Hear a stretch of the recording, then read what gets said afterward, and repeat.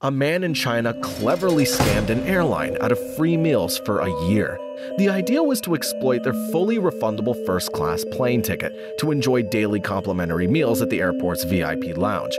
Repeatedly rebooking his fully refundable ticket allowed him unlimited access to the lounge where high-end travelers dine for free.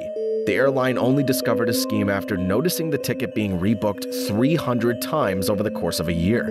Although they couldn't prevent his actions, they eventually confronted him, leading to the end of his free meal streak. The man ultimately received a full refund for his ticket, successfully cashing in on his scheme.